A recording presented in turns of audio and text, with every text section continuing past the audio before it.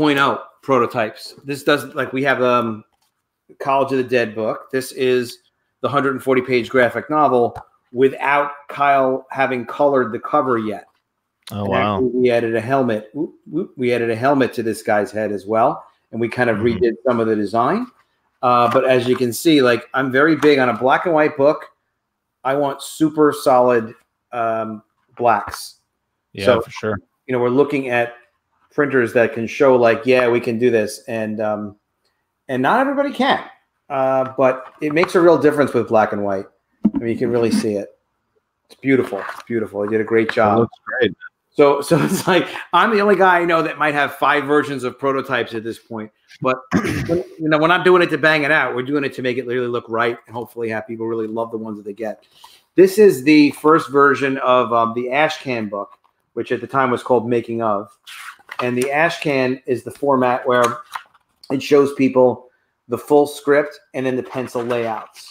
So you get to see what. Oh, wow. Yeah. Isn't that neat? So the writer is really good, Stefan Petruka. I didn't write it. I was kind of like the producer. I oversaw everything, and it was all my idea and whatnot, and collaborated.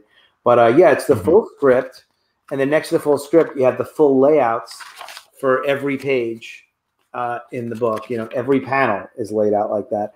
So it's a real great way to kind of see how we made the book, and also for people to kind of. Not everybody is sure, like, well, how would you go about doing a comic? And, you know, how would you go about doing all the layouts and kind of approving the process of, okay, here's the conversion of from the script to the layout, and then from the layout to the finished book. So you'll see, like, every panel that exists in this page, there were layouts from a full script that's in this book of the Ashcan. So to me, there's really a lot of value there. It's a unique format too. I haven't seen other people really doing it.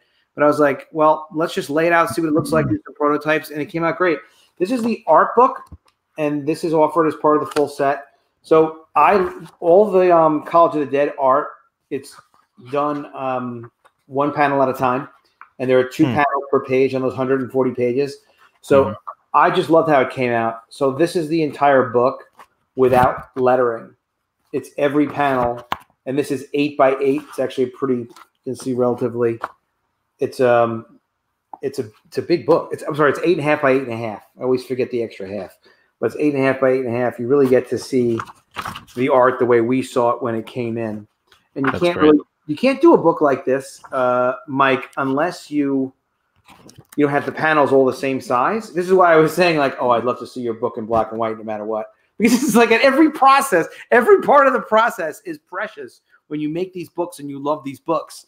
And you kind of really want other people to get to see them, get to see, like, the same cool stuff that we got to see.